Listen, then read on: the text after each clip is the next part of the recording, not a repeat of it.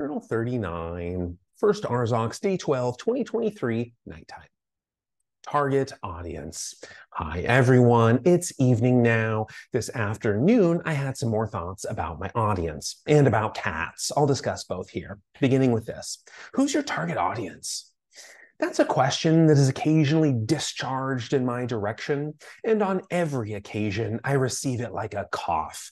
Etiquette demands we cover our mouths before expelling anything that phlegmy. I realize no harm is intended by asking, so I never assign blame. The affliction is entirely mine. I'm a neurotic germaphobe with all matters of marketing, and that's what this question is about, the practicalities of selling to a specific demographic. My usual behavior when asked this question or coughed at is to begin backing out of the room while muttering something dismissive, but I'll provide an answer here, and I'll make it about cats. Whenever I'm a guest in someone's house, I always investigate my surroundings. It's a reliable way to learn my host's true nature. How we present ourselves in public is a carefully curated exhibition, assuming that an authentic portrayal is just as naive as thinking Tom Cruise really is a fighter pilot, or Daniel Radcliffe really can wield magic, or Sean Bean really has died 20 or 30 times. We're all different people in public. Me, for example, while teaching, I'm on stage playing a role. That's not actually me, it's a character. And nobody, save for maybe Queen Elizabeth II, has ever stayed in character all the time. It's too exhausting.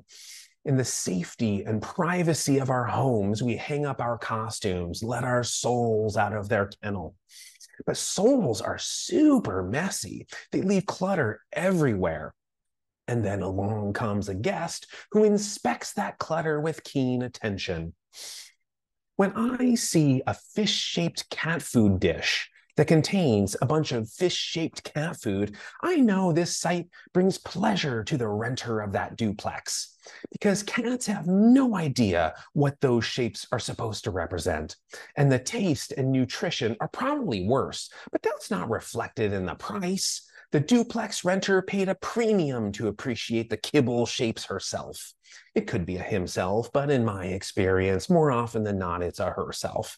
And it's almost always a renter because homeowners typically got into that position by being more responsible with money. If irresponsibility can be regarded as the wastage of resources on unpractical and functionless things, and art serves no practical function, we have renters to thank for the diverse and beautiful art in this world, from decorative cat food to Harry Potter memorabilia to music and fashion and Hollywood. It's renters who fund the arts. It's renters who finance life's most beautiful distractions, like a tacit contract in every lease. You could reasonably include it in the cost of utilities. So who is my target audience? Let me change the question. Who am I? I'm a 42-year-old renter who feeds feral cats vibrantly colored fish-shaped cat food. That's who I am.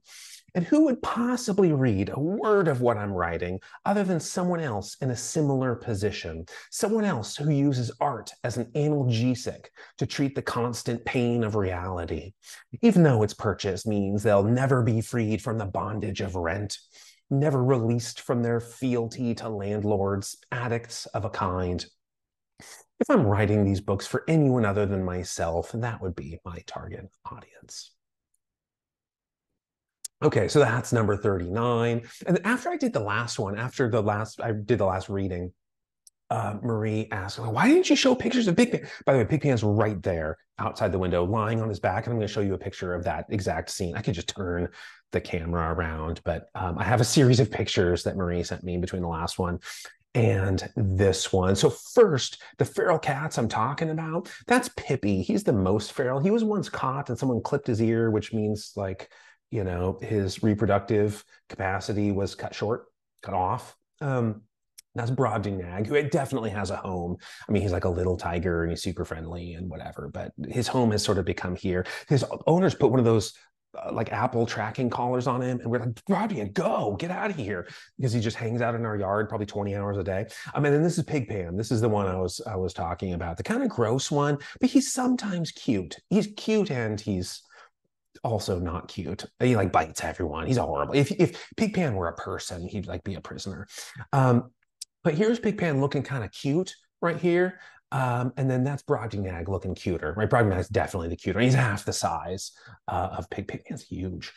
So those are the two main, and then Pippi obviously is the other cat, but we don't have a close up. Marie didn't send me a picture. At least we probably have close up. So here's exactly what it looks like outside right now. As I look out that window, this is what it looks like of Pigpan lounging on his back.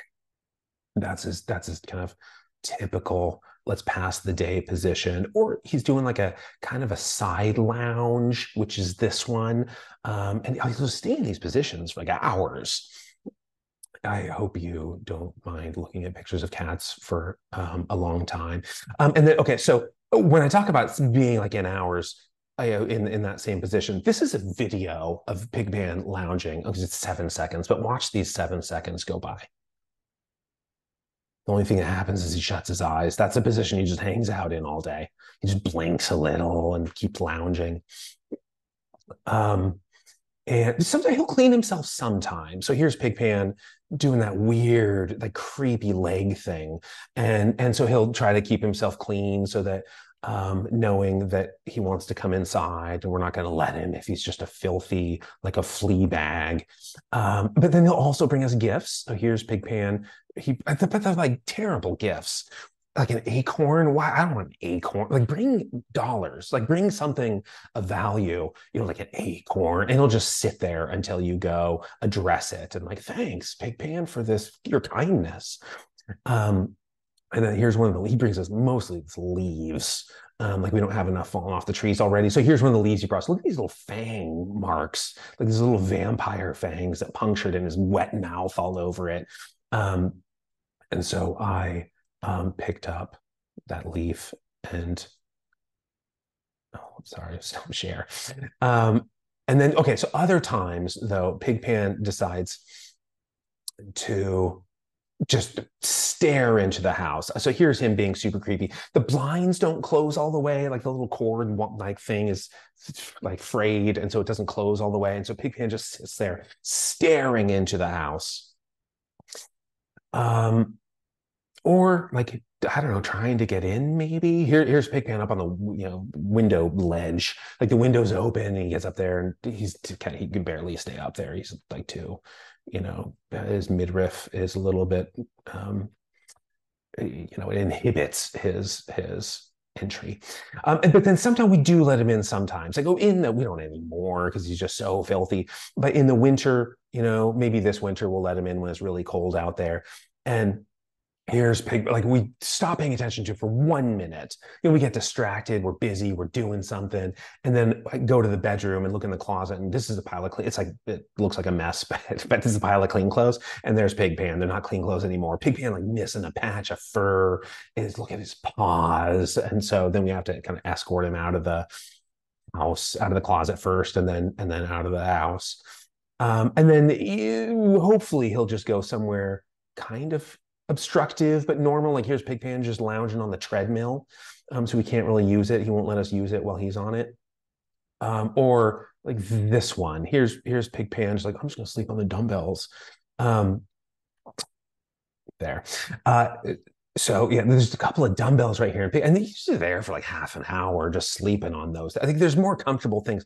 Like these ones are empty because they're what are those ones called?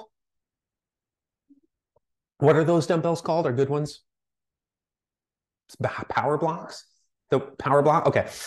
So the power blocks, the empty power blocks, and he's laying in the middle of one of them.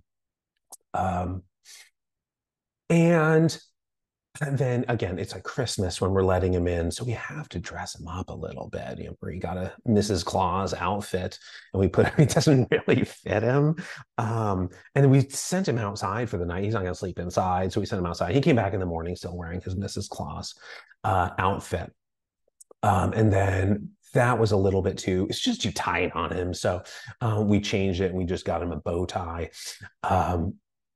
And he has him scowling at us, wearing his bow tie. We left that on him, but he got out of it.